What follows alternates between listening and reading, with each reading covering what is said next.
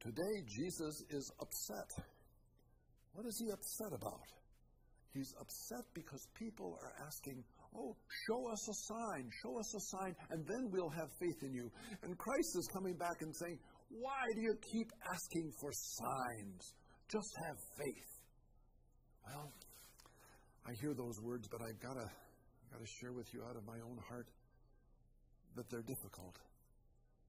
Oh, yes, I have faith in Jesus. I love Jesus with all my heart, but just like a wife or a husband needs a sign of a love that they know is firm and true, so many times I cry out to God also, Lord, give me the sign of the answer to my prayer. Lord, would you please bring a healing to that person that is so sick? Lord, would you please open up a door that has been closed all my life? Give me a sign. Well, the prayer today, I think, is a prayer of resting with the challenge of knowing deep in our hearts that we're always going to be calling out for signs. But may we always remember that the signs are not the most important. That under all of that, signs can come and go.